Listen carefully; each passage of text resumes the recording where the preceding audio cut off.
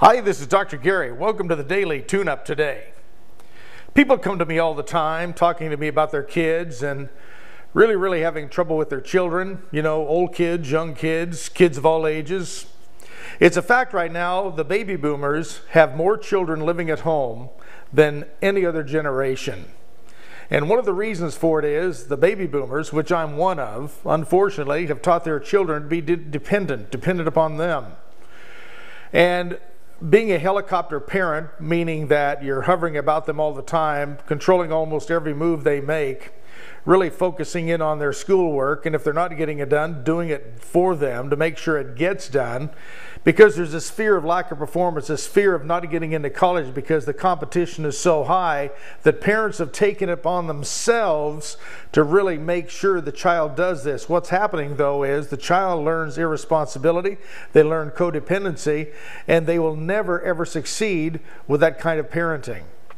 Now, some of you may argue with that, saying, well, I've seen that work and the children have exceeded many expectations. However, that is very few cases. It can happen, I'll admit that. However, most likely it won't happen. What we're really seeing coming out of that is a lot of children who can't keep jobs, don't want to keep jobs. They have the attitude, if they don't like it, they'll just quit. And then they have no money, they move back home. And I've seen people as old as 40 years old still living at home because of this kind of attitude. Because the parents protected them a little bit too much, sheltered them a little bit too much. And believe me, I understand there's a lot to shelter them against in this world right now. However, it is the world they're going to have to live in. We're going to have to let them go sooner or later, and we'd better do it while they're still with us than cutting them loose eventually and trusting the fact they're going to be okay. The best way to do this is to really loosen it up a little bit.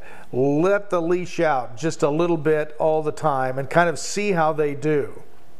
Not letting a child go to a party or go to a social function because you're afraid there's going to be drinking or sex involved. Well, that's pretty much given these days. There's going to be drinking, there's going to be sex involved, and a lot of misbehaving. Send them anyway. If you've taught them good morals, good values, good judgment, that's the best place to test it. I know, it's rough, but if you don't, you never know what's going to happen, and disaster could happen. At least you have control to come back and talk to them and have them talk to you about it. One of the biggest mistakes parents make right now is be over-reprimanding. If the child makes a mistake, they really reprimand them. What that's going to do is put the child into the darkness, and they're never going to tell you what's really going on. They're going to lie to you. You want to create an open relationship, one where they can trust you. Never shutting down everything that they want to do, not over-controlling their school life and social life, not really covering their rear end to make sure their schoolwork gets done. It takes motivation, training, a good attitude, and a lot of love to do this these days. We have some amazing kids growing up right now. I have a lot of them come to me here, and I'm blown away at the capability some of these young people have. We've got to let them do this. They're the next leaders. We're the mentors by allowing them to come back home, by allowing them to really hedge on schoolwork, by allowing them to have to stay home and not go out and socially experiment is a big mistake. We got to be there so they can learn how to do it properly.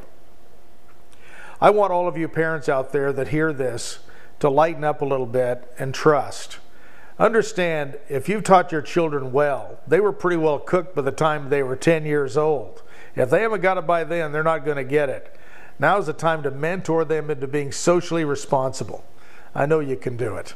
Until tomorrow, this is Dr. Gary wishing you a very happy parenting day. Until then, bye-bye.